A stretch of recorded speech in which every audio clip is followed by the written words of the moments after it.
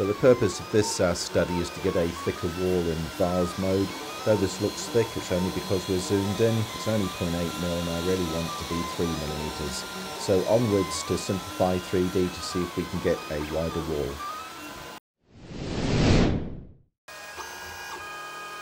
So what we're doing here is we're doing a flow rate test, and each of these 6 outline wall spiral Vase Mode boxes have different settings. As you can see over here in Simplify 3D, I have 6 different cubes, which you can see on the screen, and over here I've set up different processes for each of them, starting at, and just concentrating on the tool head. I'm just changing the extrusion multiplier and the extrusion width as we go through. So that's the first one, and then ending in the final one here.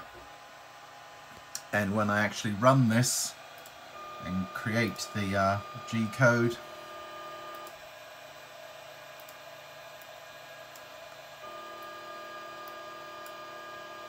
my hope was that I could see thicker walls happening, and I think they are on the back row of 3. But anyway, we'll let it run, and it's going to take an hour, so we'll come back then and I'll add to this video and we'll see what the actual result is with some vernier calipers.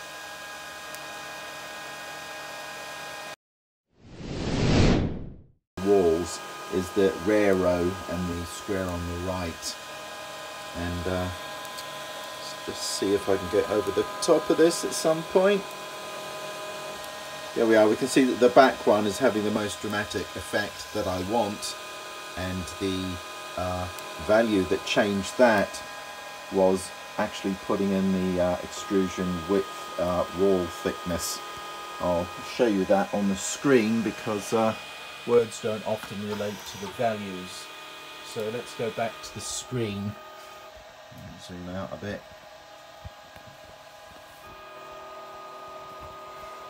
And let's just exit this and go into the value that I really want, and that's the extrusion width. At the moment you see it here at 1.6 mm, and that's the one that's having the obvious effect of making the wall a lot thicker. So we'll be back to look at more progress in a moment.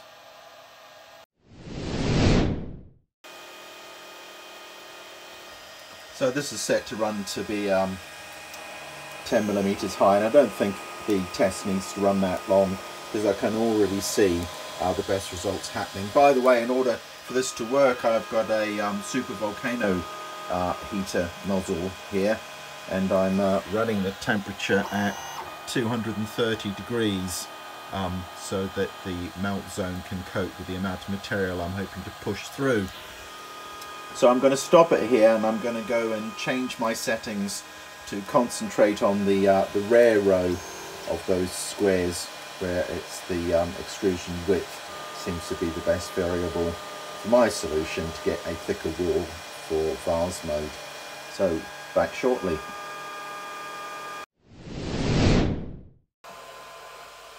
So I was going to get the vernier calipers on it, but I think if we just zoom in we can see that square number 1 was, you know, a standard print with a 0.8 nozzle. And as we go right up to here, we can visually see that it is a lot larger when the width is set to 1.6. So that's what I'm going to set up now. So I've set those up again in Simplify 3D, and this time I'm going for 1.4, 1.8 to 0.4. Which is wrong really. I should make that 2.2. I'll change that anyway for the print, but you can already see that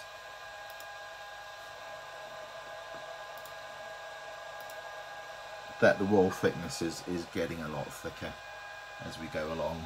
So I'm kind of doing this test to see what my printer can cope with, and then what I'll have to do after this is not just have one wall, but not test 2 walls, but I'll have to print a solid layer to see how this wider wall affects the base layers and the distance between the top and bottom infill layers, which I know I've had problem with in the past. But anyway, back soon.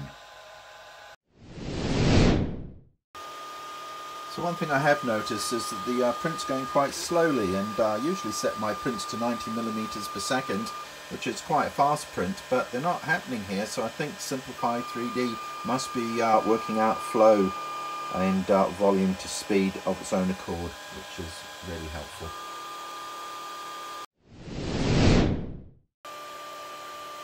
So one thing I have noticed is that it's printing very slowly. Usually I have it set to 90mm per second speed in Simplify 3D, which is quite fast, and here it's just chugging along slowly, so I presume that Simplify 3D had adjusted for the huge amount of flow and material output, which is really great. And so it's finished the print, and I said I'd go in with the old verniers and measure it.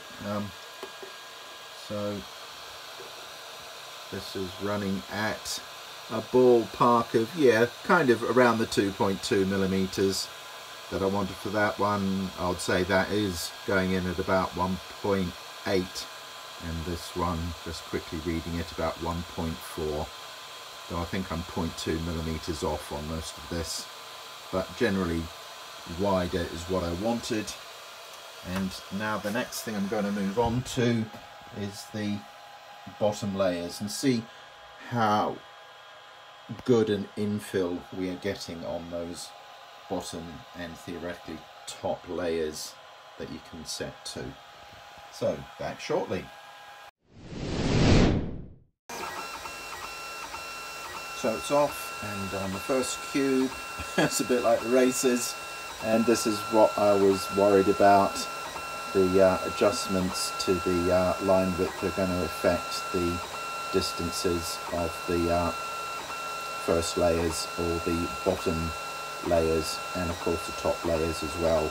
I don't expect it to be amazingly smooth with the 0.8 nozzle, but yeah, I'm going to have to do a lot of tweaking here just to get those lines closer together.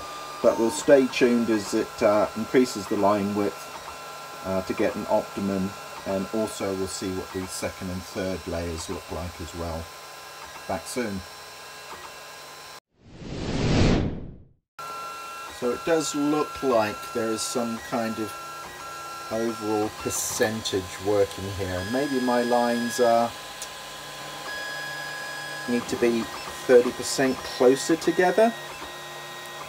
Maybe I'll be trying that next, but you can see what the problem is here. I'm going to let it run anyway, and I'll probably measure these distances and try and get some percentage and relate that to the extrusion line width.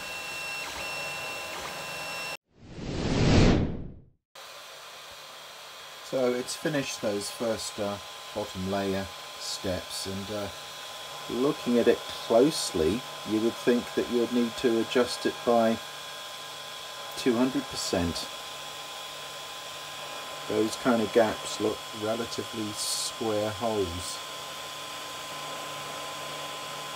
But anyway, what I'm going to do next is I'm going to do a run where I'm going to relate the actual layer width to the extrusion width, and just out of curiosity really, I just want to see what happens there. I'm kind of doing this because I know as you start to go up in bigger nozzles, all kinds of other dynamics start to play, and I'm just trying to do a long-winded calibration to kind of get the knowledge and learn what affects what.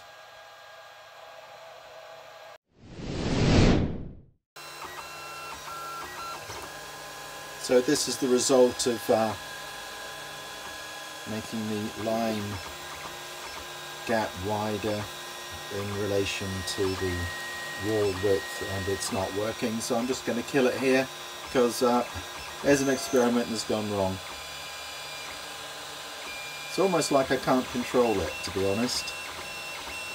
I really can't see any change that the line width in the top bottom fill is having any useful effect at all. Okay, I'll admit it, I've cheated. I've found Simplify 3D just would not give me the control I needed for multiple layers. So I've moved now to superslicer, and I will show you shortly, well after this one's finished, what values I brought across from Simplify 3D and where I put them into the superslicer interface, because we know we had already learnt about flow rate for walls and extrusion width, and we had values and percentages for those, but we struggled with this first layer infill, and I just could not find a way to do it in Simplify 3D. Even if I use multiple processes, you know, use one process for the first 3 layers where the bottom layer was, and then another process for the walls, and even that wasn't looking good either. So I've had to abandon that slicer, and I'm using superslicer, which is a version of Prusa slicer. Anyway, there you are. Back soon.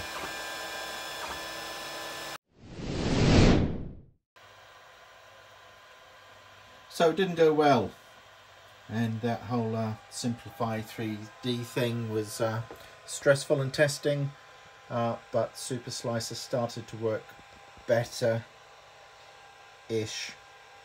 So I'm giving that a full test with a vase in a moment.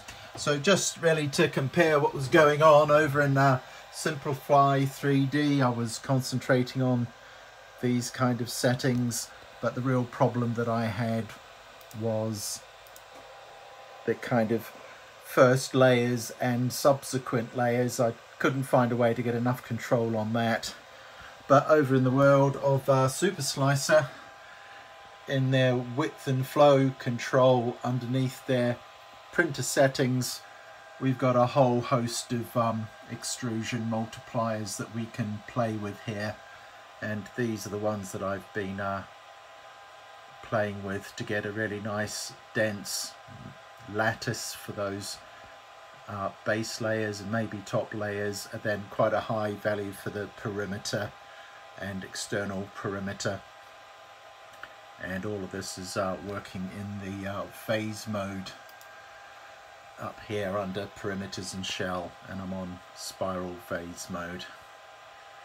So yeah, sometimes it is the slicer which affects what you're doing, and sometimes it just doesn't have enough controls to get to it. Happy to be proved wrong, but in this particular instance where I want to have a Vase Mode with a very thick outer wall, that's the way I've chosen to do that. I've not chosen to do it as a hollow print with no top layers and, you know, 2 walls instead. Yeah, that's kind of a way to get around it, but I like Vase Mode because it's a constant print and it gets rid of the top stops and starts of each layer, and all those kind of lines and seams is really what I want to get rid of on a project that I'm working on. So next thing I'll show you is a small Vase Mode test, and then I think this bit of random thoughts and ideas on 0.8 nozzle should be done, and hopefully helps or maybe inspires others. I'll look forward to your comments, and if I've made any glaring mistakes, I'll come back and improve it.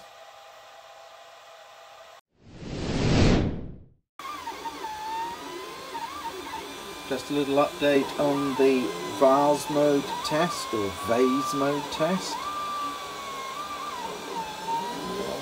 Quite nicely. Some anomalies and wobbles, but some perfection as well on the outside. Looks good. A bit of problem maybe with those bottom layers that could be tweaked later, but I'm not sure it's that important. The top layer looks gorgeous. That's got some ironing on it set up in superslicer. You can actually see how to turn that off. It looked off, but yet it was still ironing. Some of this might be just due to our light in the room as well. But yeah, it's looking quite nice. We'll let that run and finish, and then I'll sum up at the end.